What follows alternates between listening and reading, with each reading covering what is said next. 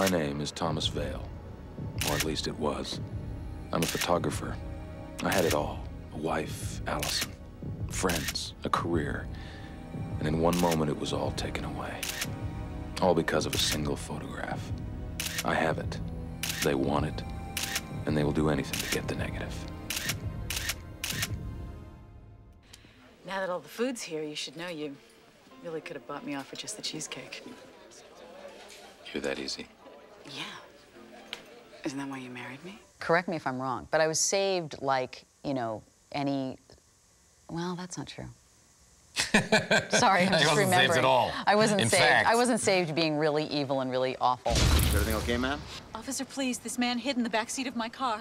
I've never seen him before in my life. He's insane. Allison, what are you saying? Stay away from me. Do you understand what I'm saying? Don't talk to me. Don't come to my house. But you just... What did you expect me to say? You're sick. You need help. But even when you're doing that bad girl at the very last episode, on some level, you're probably thinking, well, I've got to kind of set myself up for maybe being found out in a subsequent episode to be good. Right. So how do I play this bad girl pretending to be good, who we discover is bad, but maybe she really is good. Exactly. So, it's well, kind why of, am I doing as these an bad actor, it's things? kind of that thing that happens, I think, sometimes too. Not that this show was not a soap opera. It was a very interesting psycho thriller. But in soap operas, you know, actors are left because they don't know, you know, so they kind of do those. Did I leave the oven on? Kind of, you know, because you can't really tip. You don't know what's going on. And on this show, anything was possible.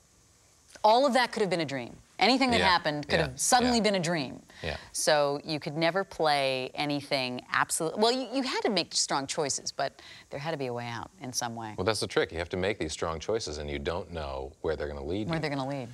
Right? I mean, we could have ended up being each other. Exactly. You know, I could have woken up one morning, and I could have been in your head my and God. dressed, you know, I mean...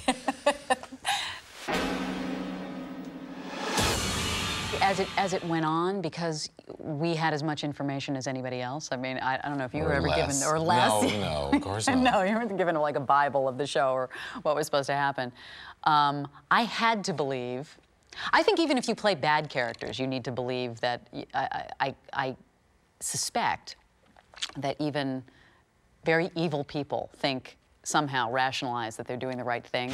There is no them. There is no enemy. It's just you and me. I had to play that she was in love with him and was put in a bad, very bad situation, threatened. That's just sort of how I got through the day with it. But, you know, we weren't given the information of what really was going on, so that's more just sort of an actor's choice. I guess the honeymoon is over. I had a lot of fun with him, and so I was very excited to come back. In fact, I think I was bugging Larry and saying, so, you know, I'm coming back, right? Allison's the one who's, I'm going to come back, because I'm kind of at the middle of it. Because we were desperate for some kind of continuity, and, like, we were the only person I think I came back like 5 or 6 times, and, and it was him, man. The whole thing was him. So it was sort of the thread, you know, that went along. You're so cold. Thank you. I just screw him over royally. Huge, yeah. Show about paranoia, really. And alienation and disappointment and... Yeah, and dashed expectations and... Yeah, really great stuff. Like an evening. Really made you want to nod off and go to sleep after they filled your psyche with... Let's watch this show and realize that our lives are better than that poor guy. That poor sap who doesn't know what's going on. Are you pretending to be somebody else? Sit down. Bruce was the center of the show, and so everything kind of, and I really, I mean, I would say this even if he weren't sitting right here. I love him. He's just a great guy, and we became friends then, and still are after 10 years. Yeah. I have children now, so I never see anyone that I know. Anyone. We do not socialize at all. But that said, you know, The kids are partiers. Yes, yeah, exactly. And so for me, that's what I remember, was that we just had a really nice rapport, and that it was fun working with him. And it was a show I watched every episode. I used to call, and you know, after we'd talk. Yeah. I was very loyal. I was a loyal viewer, so. And we were told by the producers that we needed as many people watching as possible. And if we watched, it would double the viewership. Exactly. Yeah, I didn't have it in me. Things happen. People change. This thing again? Where the hell does it come from? Some kind of a pirate broadcast. I heard a rumor they do it down in Mexico. Hey, leave it. It's good. I thought, now I won't be allowed to go to Seattle, but I really prefer Portland to Seattle and other. I thought it was a great city. I love Portland. And I also love Vancouver, actually. I really love Vancouver, and that's kind of home for. Yeah, it's home for me, guys. sort of. Yeah. And but I loved Portland. Portland was really, really cool. There was a lot of good stuff going on. We all hung out a couple times up there, and there's great good antique restaurants stores, and good music scene.